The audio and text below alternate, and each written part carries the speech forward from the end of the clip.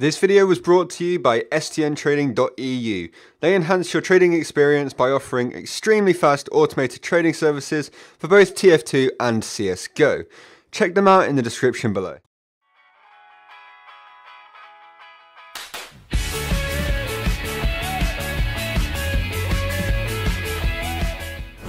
Hey guys, and welcome to a new video. So today, I'm actually going to be showing off two skins at the okay.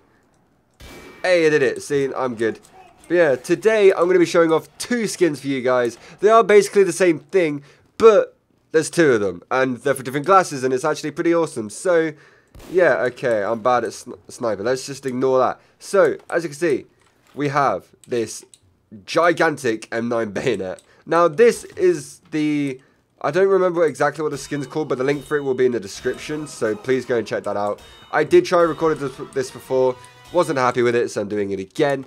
But this is a gigantic M9 Bayonet for this sniper, and this kind of started out because you guys absolutely loved the karambit showcase, the karambit knife skin showcase that I did a few days ago, and I decided, you know what, we'll try and find some more like CS skins that got put into TF2 and show them off as well. See if you guys like them as much, and if any of you will download them. So I found this one when I was looking for M9 Bayonet skins. I'm still looking to like find some of the other knives in the game, because I think that would be kind of cool.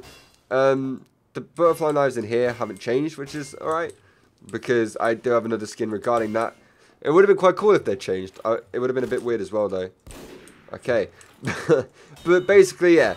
It is quite well made. If you wanted it to be like kind of accurate to what the M9 Bayonet is meant to look like, it would be much smaller, and it wouldn't be really a machete. And I don't really know. This looks like it's the size of this guy's torso. So I mean, yeah, as you can see in the bottom corner, look how big that knife is. Like, what the hell? But yeah, either way. Here we have the second M9 Bayonet skin that I'm showing you guys today, and that is for the butterfly knife. Now this one, I don't think is nearly as well made as the karambit, but it still has its own backstab animation. Everything's still got its own animations and stuff. I just don't think that you could make something like an M9 Bayonet work as well as something like, I don't know, the karambit or the actual butterfly knife work as well in this game. Because it does work quite well. The animation's a little bit slow, since like for the CS one, I feel like the CS guys pull it out a little bit quicker. Pull that M9 bayonets out a little bit quicker, not like their penis. I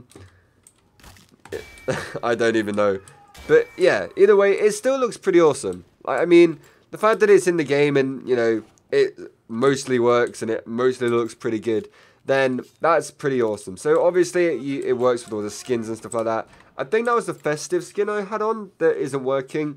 I don't think it shows up festives. It did show the actual skin though, which is what I kind of wanted. So I was hitting shots a minute ago. Promise I was. But yeah, this is what it looks like, the regular version of it. And it's still pretty good. You can still use this thing and be perfectly happy with it. Maybe if you're not using skins and expecting a lot, because I don't really like the look of that. But yeah, I mean, if you had an Australian one, for example, if I can find mine, here it is. It actually looks pretty awesome, and I don't know, it actually works quite well. I feel like the knife's just a little bit small on this side. I mean, first we showed off a skin that was far too big to be what it was meant to be, and this one just looks a little bit too small in this game. Like, if I move my view model closer, it still looks a little bit too small, considering that the M9 Bayonet in CS looks quite a bit bigger. So I mean, as we can see, like the AppSap, right? Compare that to this. There's quite a difference.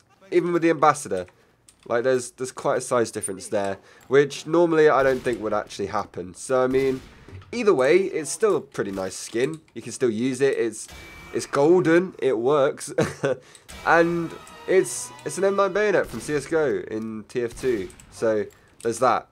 If I can catch up to this guy. There we go. But yeah, anyway, that's going to do it for this video. Hope you did enjoy it. Make sure you go check out the creators in the description. I don't make stuff like this. I just show it off, trying to get some exposure to those guys who are trying to, you know, make their own skins and like make a name for themselves, I guess. So I'm just trying to show those guys off, show off their awesome skins, and yeah, I'll see you all tomorrow with another video, and I hope you enjoyed this one. Anyway, see ya. Goodbye. I won't quit the elephant. Rolling, rolling.